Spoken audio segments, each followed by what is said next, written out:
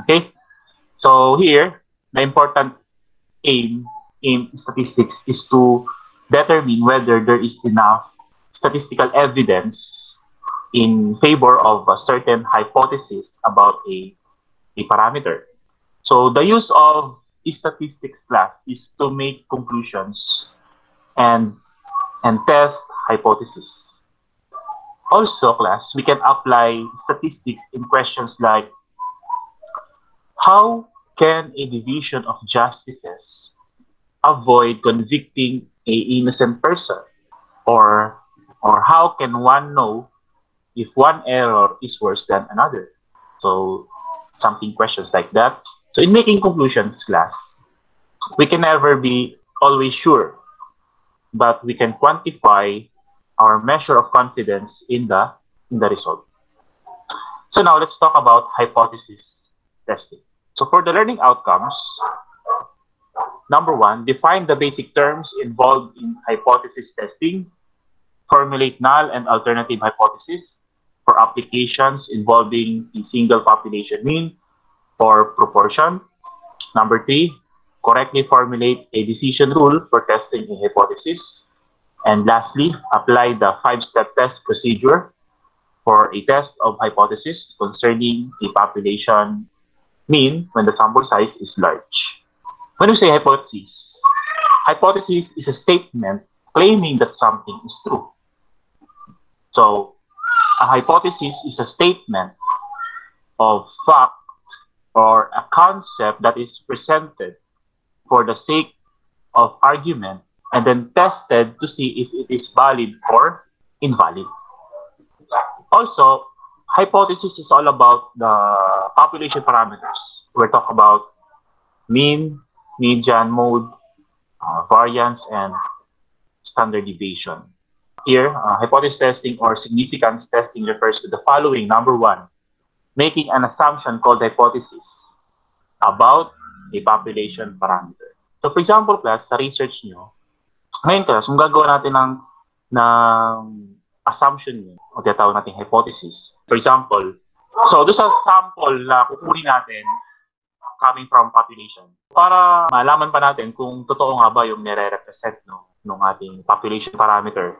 Dito, kino-compare natin yung nakalap nating data, which is galing from sample. Kung meron nga bang significant difference or wala doon sa population parameter at saka sample statistics. Dito, class, para malaman natin kung meron significant difference, gagamit tayo ng iba't ibang test statistics. Katulad ng z-test at saka t-test. Ikakalculate natin yung sample statistics. So doon, magkakaroon na tayo ng idea kung yung nagawa nating assumption ay valid ba or invalid. Here are some examples of hypotheses. So number one, there is a significant relationship between the battery of a car and getting better gas mileage. Number two, the percentage of vegetarians who are in the weight loss program is not 45%.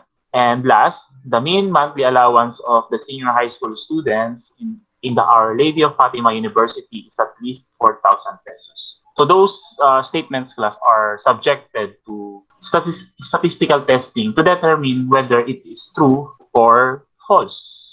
So we have two types here of hypothesis.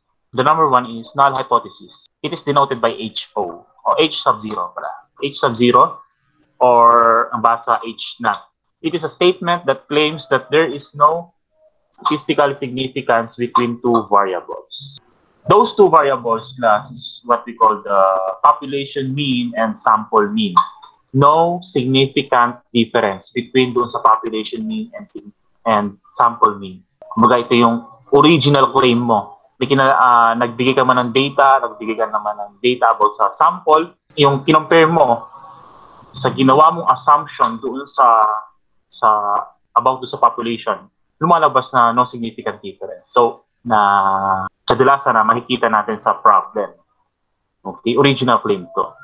So ngayon, class, kung gusto nating i-test, if we wish to test the given assumption or the assumption, and also we are trying to reject.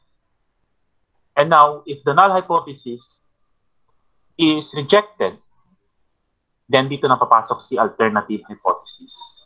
Okay? Kumbaga, back up to si alternative hypothesis. And take note, class, na si null hypothesis palagi ang ginagawa natin, or dito tayo nag-focus kay null hypothesis. Dito, no? Kapag nag-hypothesis testing na tayo. Si null hypothesis palagi yung tinitest natin. Kung accepted nga ba or rejected. So, kung accepted si null, so siya na yung tatanggapin natin at gagawa natin ng conclusion. Kapag rejected naman si null sa ating hypothesis testing, dito meron tayong backup na tinatawag. Ito yung tinatawag nating alternative hypothesis. Okay? It is denoted by H sub A. It is the inverse of the null hypothesis, and it is the statement that you are trying to prove. Kung may original claim, then may alternate claim tayo, no? May alternative claim tayo para dun sa ating original claim. Na once na-reject yun, ng ating original claim, meron tayong backup. Ito yung alternative hypothesis. Na salungat sinasabi ni null hypothesis. Okay? So ngayon, if the null hypothesis is accepted, then the alternative hypothesis is rejected. So to fully understand, class, to fully understand how to identify the null and alternative hypothesis, we have here the kind of test here in hypothesis testing. We have one-tailed test and two-tailed test. So makikita niyo dyan sa yung sa gawing kanan, yung dalawang column na yan. Under the one-tailed test, meron tayong dalawa. And right-tailed, tsaka left-tailed.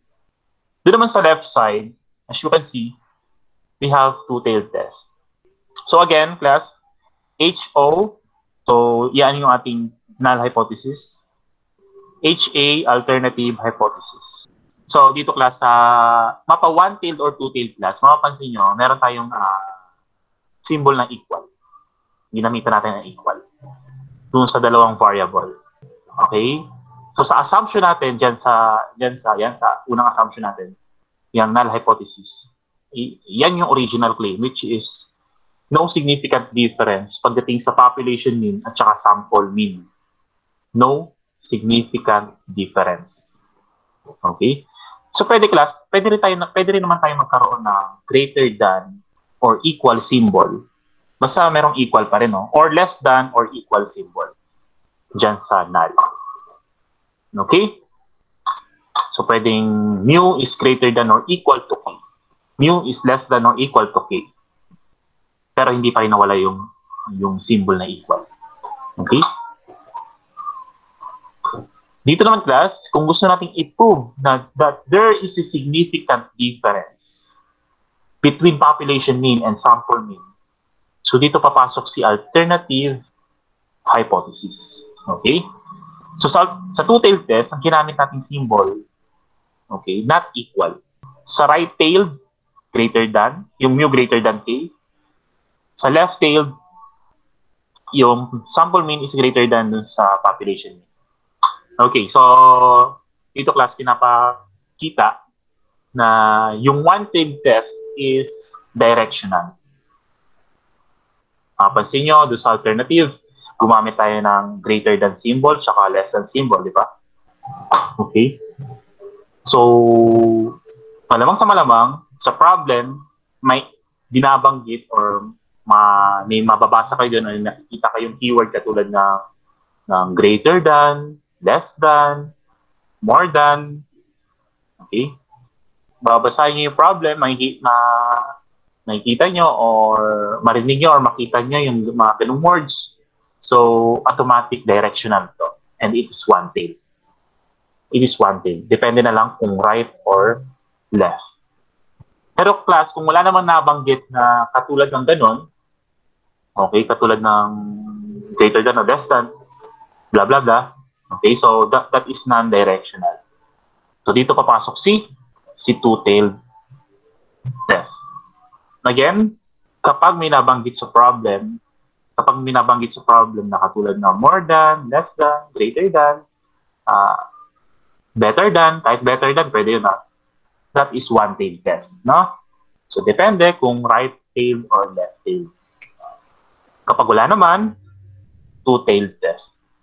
Sir, bakit po kailangan ng one-tailed test at saka two-tailed test kapag nag-hypothesis testing tayo? So, dito natin malalaman yung mga critical values, okay, na gagamitin natin, depende dun sa kiniklaim natin, no? Para alam natin kung i-accept ba natin or i-reject yung null hypothesis. So, dito, example natin, meron tayong hypothesis dito, no? So, determine natin yung null and alternative hypothesis. So, number one, the lecturer claims that his students scored an average of 55 marks. Is this directional or non-directional? So, this is non-directional, and this is, we're going to use the test is two-tailed test. Okay? So, ito, two-tailed test. So, HO, mu is equal to 55, and dun sa ating alternative hypothesis, mu is not equal to 55. Okay? Again, kapag non-directional, that is two-tailed test. Okay? So we're going to use null, not equal symbol para dun sa ating alternative hypothesis. Okay? So this is two-tailed test. Ilagay nyo lang two-tailed test. So number two, the mean selling price of all cars manufactured exceed 80,000 pesos. So para sa ating null hypothesis, mu is equal to 80,000. HA, or alternative hypothesis, mu is what? Is greater than 80,000 pesos. So this is a one-tailed test, right? Or right-tailed test na lang. Okay, right-tailed.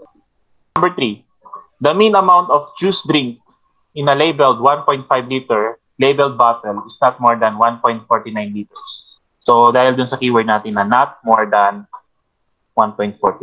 Okay? So, 1.49 is the maximum na. So, we're going to use the less than symbol for our alternative hypothesis. So, sa null hypothesis, mu is equal to 1.49 liters. While the HA is mu is less than 1.49. So, this is one-tailed left or left-tailed test na lang, no? Okay? So, those are examples of how to determine the null and alternative hypothesis. Okay, so now, proceed tayo class sa hypothesis testing. So, number one, in hypothesis testing, we have 5 steps. Number one, determine the null and alternative hypothesis. Number two, determine the level of significance and critical value or values of Z or T. Bakit critical value or values? Pwede tayong magkaroon ng isang critical value, pwede rin tayong magkaroon ng dalawang critical value para sa Z and T. Alright, so yung level of significance, ano nga ba yung level of significance? So para sa level of significance, so level of significance or significance level, it is denoted by alpha. It is a probability of rejecting the null hypothesis when it is true. So when we say significance level or it is denoted by alpha. So, kadalasan class na binibigay ito sa problem. So, for example, test the claim at level of significance 0.10. For example, 0.10. 0.10 or 10% is the probability or chance na pwedeng ma-reject ang inyong null hypothesis dahil dyan sa significance level na yan. And also, we have what we call the rejection region. Okay? So, kung naalala nyo, class, yung ating normal curve, kapag ibinibigay yung significance level, usually makikita natin yung sa problem. Sabi doon, test the claim at 0.01, test the claim at 0.05. So, yun yung mga probability, which is also area na makikita natin sa normal distribution.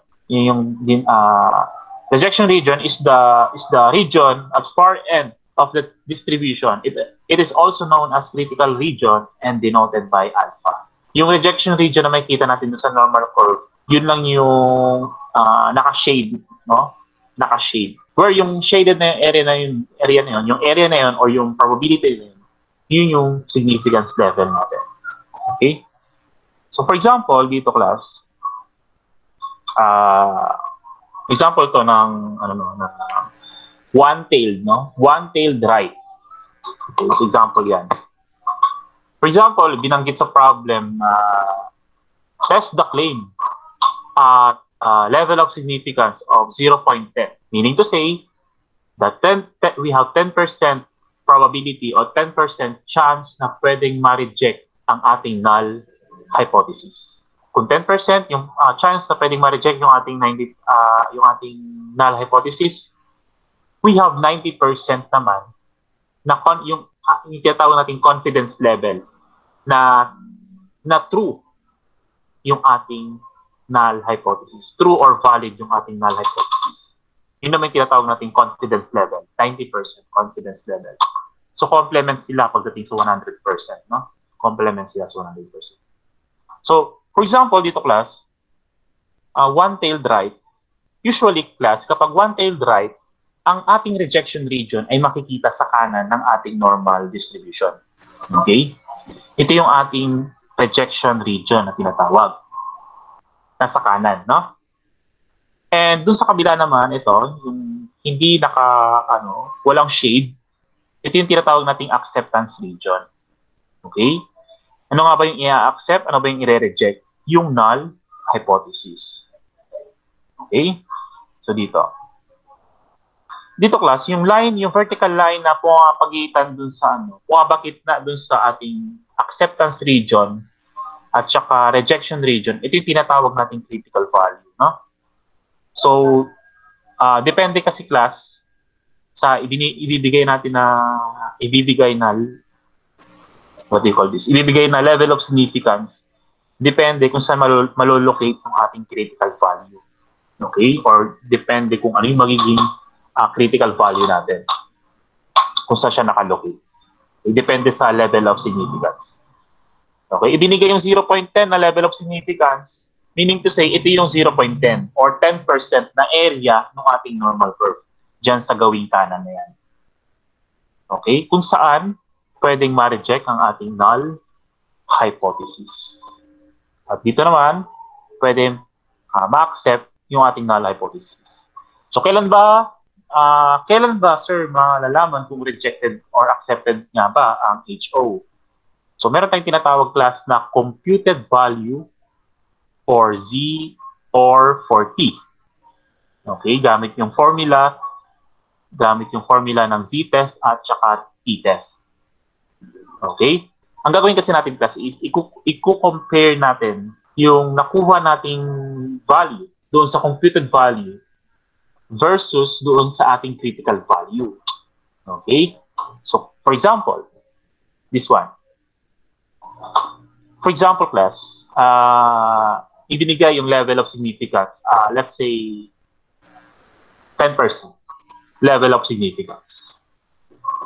So, for example lang to, ang naging critical value natin is 1.906. Ito yung critical value natin, yung 1.906.